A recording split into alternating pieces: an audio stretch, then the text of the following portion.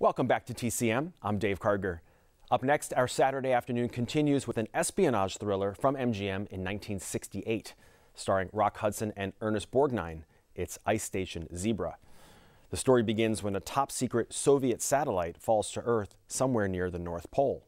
The U.S. desperately wants the information in the satellite and sends a nuclear submarine under the polar ice cap to retrieve it. But when the sub's mission is repeatedly sabotaged, everybody on board falls under suspicion. The movie was based on a best-selling novel by Alistair MacLean, a wildly popular Scottish novelist whose work lent particularly well to the big screen. More than a dozen of his stories were adapted as films, including wartime thrillers like The Guns of Navarone and Where Eagles Dare. The intensity of the drama in Ice Station Zebra was enhanced by the fact that the movie was filmed in Super Panavision and presented in 70mm Cinerama in theaters, giving it a much larger picture than usual. It premiered in 1968 at the Cinerama Dome on Sunset Boulevard in Hollywood, and the premiere was attended by members of the United States Navy, which had cooperated with the production.